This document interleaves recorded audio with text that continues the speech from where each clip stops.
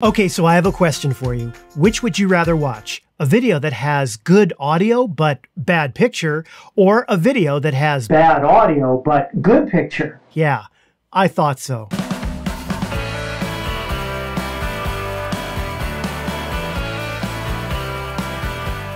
Hi everyone, welcome to Paltatech. Today's video is on an extremely important topic. Audio. I will tell you straight up that I think audio is 60% of the experience of watching a good video. Today's video is part of my ongoing series on videography and is designed to get you up to speed on the audio features on the Fujifilm camera. The cameras that I'll be discussing today are the Fujifilm X-T3 and X-T4. On both cameras, the microphones are located right here on either side of the top viewfinder area. On both cameras, you can plug an external microphone into a standard mic jack located on the left side of each camera. And both cameras allow you to see your audio levels. And the way you turn that on is you go into the wrench menu setting right here, into where it says Screen Setup, scroll down, and choose DISP Custom Setting, and make sure that mic level is checked. Something very important to keep in mind is that if you have large indicators mode turned on, your audio levels will disappear from the screen. And even if you go to large indicators display setting, there is no option to turn this on. This is a huge oversight on the part of the Fujifilm camera system, and I really hope that Fujifilm fixes this with a firmware update. In addition to being able to see your audio levels, you can also monitor them with a pair of headphones. There is a headphone jack located right on the left side of the camera right here. Now on the X-T4 camera, they decided to take the headphone jack out.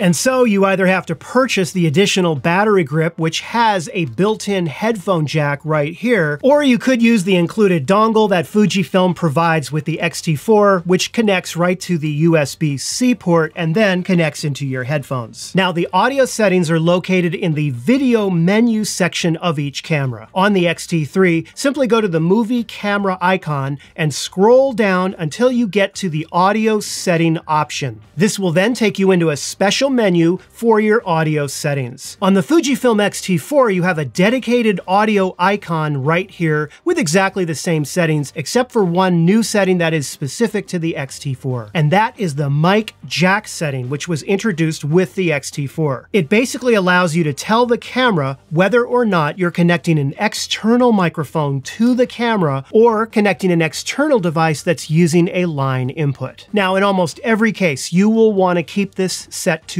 mic. Now, the first two options have to do with setting the levels of your audio. We'll get back to that in just a moment. You'll notice that there is a setting for mic level limiter. This causes your camera to automatically scan the audio while it's being recorded and listen for sounds that are too loud. It will then automatically reduce the sound levels so that they don't distort. So what exactly is audio that's too loud? Well, audio is measured in decibels. It's a scale that has negative numbers on the bottom, then a 0, and then some positive numbers on the top. When you are recording your audio, you are always wanting to record within the negative area, the negative decibels. Now, the golden rule, the one that you must always follow when you are recording audio, is that you never, ever want to go at or above 0 decibels. Never go above 0. If your audio levels hit that level or go above it,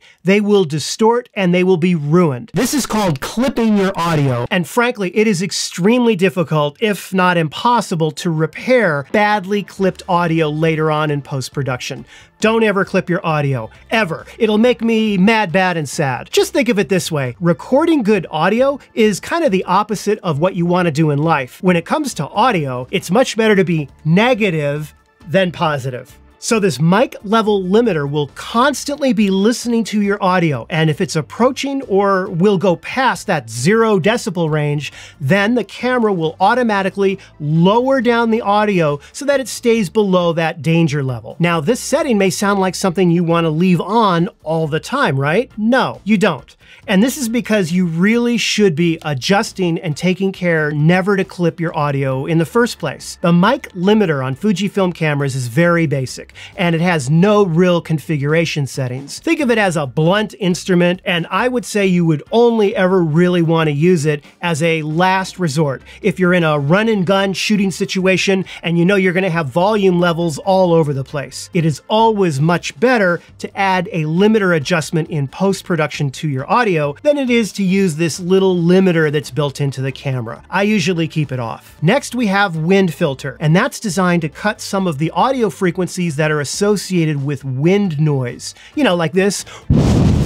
Now, if you're using the built-in on-camera microphone and you happen to be outdoors in a windy situation, then turning this on may provide some benefit. However, if you are using an external microphone plugged into the camera, such as this Rode mic, then you want to be using a dead cat to help reduce the wind noise, right? This is much better than using the little filter on the Fujifilm camera. Next is the low cut filter. Now, this is simply a filter that helps reduce the mechanical type of hum you get with things like refrigerators or ceiling fans or heating vents and so forth. Typically, this is lower frequency noise, and this setting is designed to help reduce that. Like the other settings, though, it is often better to apply this in post-production, and I never turn this one on either. Lastly, we have the headphones volume setting, which is self-explanatory, allows you to turn up and down the volume in headphones that you connect into the camera. Now, if you're fairly new to this, what I am about to tell you now will be the single most important advice that you are going to hear in this video, and that is never, and I mean never, ever, put on a pair of headphones like this and then plug it into your camera straight away. Ever. Never.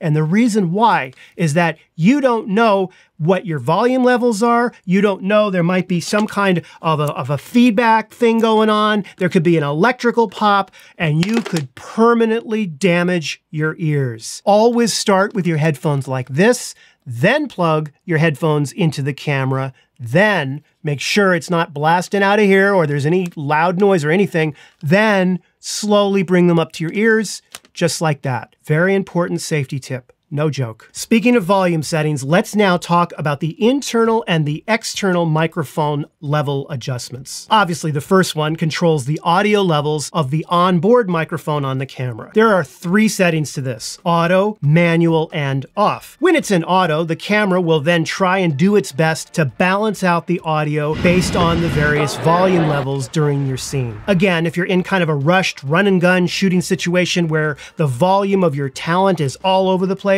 then yeah, leaving it on auto would be my recommendation. However, in many cases, you are going to want to flip it over to manual and set your audio levels from there. You will see on the back of the camera a decibel meter. First of all, notice how it hits that 0, it immediately turns red. See, that's too loud. So you lower it down by using the buttons on the D-pad until it's kind of above -20, like this. Test, 1, 2, up, that's still too loud. Let's bring it down a little bit more. Testing, 1, 2, 3, 4. Hi everybody, welcome to Pal to Tech. That would be about where I would put it. It's always better to err on the side of caution and record it just a tad lower than it would be to clip the audio and hit that 0 decibel level. So I would keep it average, somewhere between -20 and 0. Now keep in mind that when you plug an external microphone into your camera, the internal microphone, the onboard microphone, is no longer operating, right? As soon as you plug the external mic into the Fujifilm says, oh, you're using an external mic. Well, I don't need the onboard mic, and it turns it off, which is kind of what you want. You're going to now be using this mic. However, because of this, you need to be very careful that you correctly set your levels for your external microphone, and check this before you start shooting every time. Let me give you an example of how you can get really screwed by this. Here I have a cheap little lav mic, okay? I'm gonna plug the lav mic as an external microphone into the camera. Let's say I wasn't paying attention. I didn't watch the Pal to Tech video. I didn't know any better. I am now shooting, okay? So here's the problem. Look at the levels. You see that on the screen? Have a look at that. There's no audio being recorded at all. This cheap little lav mic, okay, has a switch on it because it's meant for both smartphones and cameras. I have to remember to turn the switch like this. Test, test, test. There we go. See that?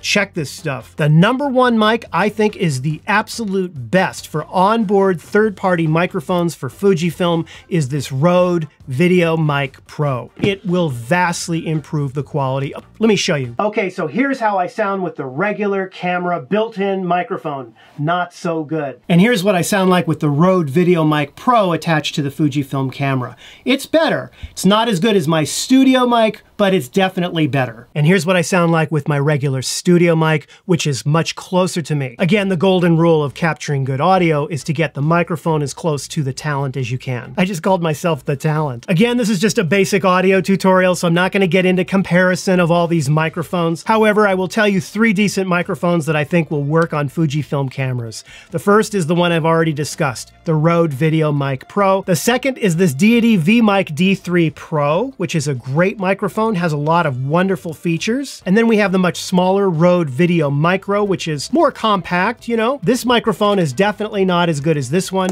but obviously budget is a consideration as well. Then there's a whole slew of lav microphones, and I'll have a link to a few of those in the description down below. And finally, if you really want to get good quality audio, then you're going to need to get your audio away from the camera altogether and record it separately. This is because the circuitry on the camera doesn't do the greatest job in processing audio in the first place. It uses what's called a preamp, which on a camera isn't very good. This is a much better preamp compared to the one that's on the camera, and audio that's funneled through here will sound better. And products like these connected to a lavalier mic that's on your talent will give you much better sounding audio. And some of these special audio recorders have special plugs on the back that allow you to connect very good quality microphones with what are called XLR connections. As I said in the beginning of this video, audio is 60% of the experience.